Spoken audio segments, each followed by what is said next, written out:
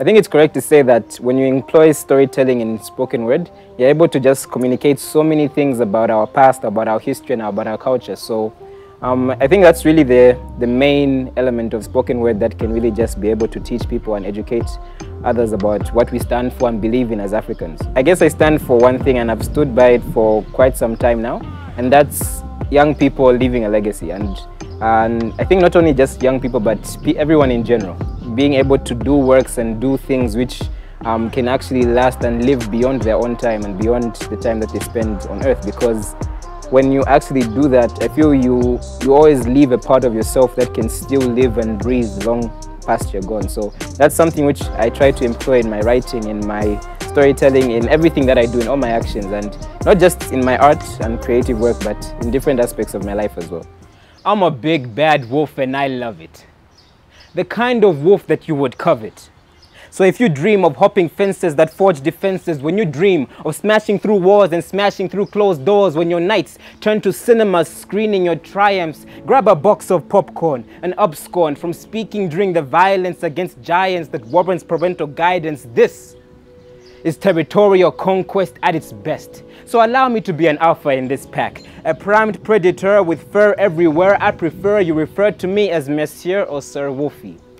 Non-aggressive in any way. You see, I am the alpha wolf in the grey world you live in. I am Rama with a mantra betrothed to Raksha. I am a resourceful carnivore having a carnivore with every hunted animal, an instant killer, a big bad wolf mentored solely by a killer to tell you that when you see a brick wall, play a brick game. You have only God to thank for the provision of a tank. When you see blocks stacked to the highest levels, be damned if you don't see Legos. Now let's go punch blockades that weigh the same as trucks owned by brigades. They'll fall like cascades or like Tetris at arcades after a 2019 upgrade. If you see a brick wall, you can be a big, bad wolf.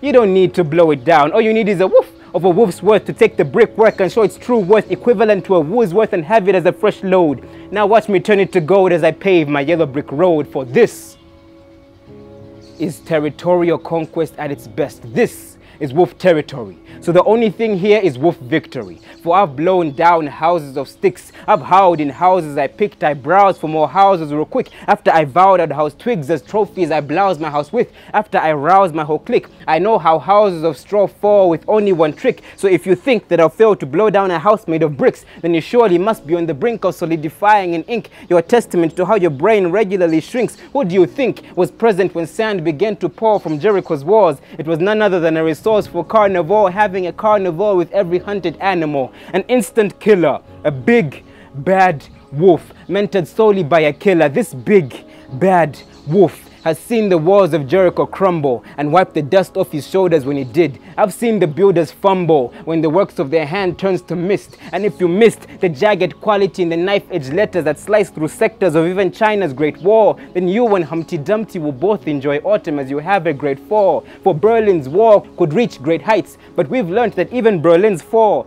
from money heist. I've blown down houses of sticks, I've howled in houses I picked. I browsed for more houses real quick. After I vowed I'd house twigs as trophies I bloused my house with. After I vowed I'd house twigs as trophies I bloused my house with. After I roused my whole clique. I know how houses of straw fall with only one trick. One huff, one puff, and I'd blow their houses down. So please prepare a crown for the next little pig who's about to have a frown. Please prepare my crown is all I ask, for I am like king. I exchanged my cheetah headgear for a wolf mask, for I've blown down houses of sticks. I've howled, I've huffed, and I've howled.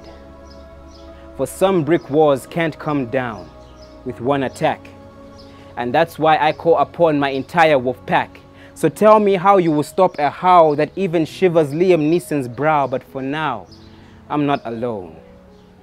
And every brick wall we stand before will fall.